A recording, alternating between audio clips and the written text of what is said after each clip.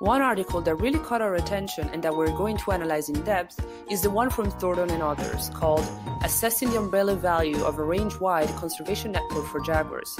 This paper tries to find an answer to the queries regarding the uncertainty surrounding the umbrella species strategies.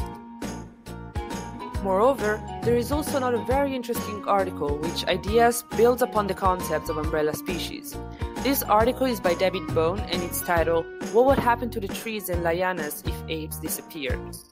After we introduce the concept of umbrella species, it's inevitable that another question arises, which is, how is an umbrella species chosen?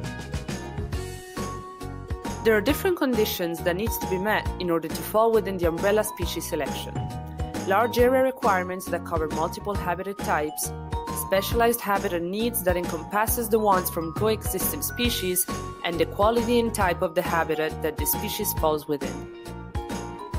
The majority of the animals which respect these conditions, thus are eligible for becoming an umbrella species, are large carnivores due to their substantial needs for large areas and sensitivity to human disturbance.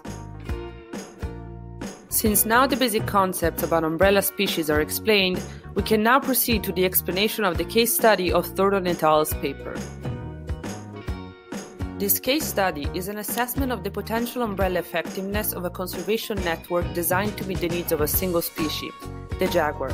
This range-wide network extends from Mexico in the north to Argentina in the south, and consists of viable jaguar populations and jaguar movement corridors that connect these populations. Jaguar populations are often indicated through the use of Jaguar Conservation Units, or JCUs. JCUs are basically defined as area with stable prey community of a population of at least 50 breeding jaguars, and areas with fewer than 50 breeding jaguars but with sufficient habitat and prey base, such as the jaguar population can increase under favorable conditions. Another important factor is the species corridor, which makes it possible to track the movements of jaguars. The movements can help assess which is the corridor that has the lowest cost of movement for the species, but the highest probability of survival. The determined corridor can then be used to focus conservation efforts for the umbrella species. Now it's time to answer another question. What is the methodology behind this case study? But in order to explain properly and clearly the complex methods used, we invited a very special guest.